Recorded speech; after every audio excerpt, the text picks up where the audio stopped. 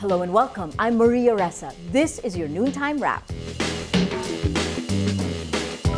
Despite two decisions disqualifying Senator Grace Poe from the 2016 presidential elections, she enjoys a slim lead over other candidates 5 months away from Election Day. If the elections were held today, Poe would lead with 28% of the votes. Vice President Jejomar Binay would come in second with 23%. Interior Secretary Manuel Rojas third with 22%. Duterte fourth with 19%. And Santiago last with 3%. Poe won most votes for her style of governance, Binay for his accomplishments in Makati, Rojas for promising to continue Aquino programs, Duterte for his stance against criminality, and Santiago for her courage.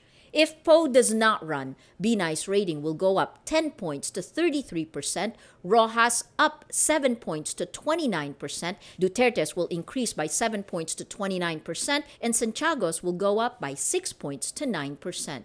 If Duterte does not run, Poe's rating will increase 10 points to 38%, Binay's will go up 7 points to 30%, Rojas's will improve by 1 point to 23%, while Santiago's increases by 3 points to 6%.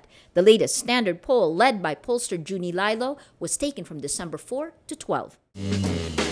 The Philippine military captures a terrorist camp in the southern island of Basilan Sunday. A military spokesman said the week-long assault ended with the deaths of 26 Abu Sayaff members and 3 soldiers. About 300 soldiers, backed by artillery and attack helicopters, launched the attack on reportedly 150 members of the Abu Sayaff group. An improvised explosive device left behind by the Abu Sayaff injured 12 soldiers during cleaning operations. The military says the 26 deaths were confirmed by residents. The bodies were buried at once according to Muslim tradition. There's no word on foreigners abducted by the terrorist group.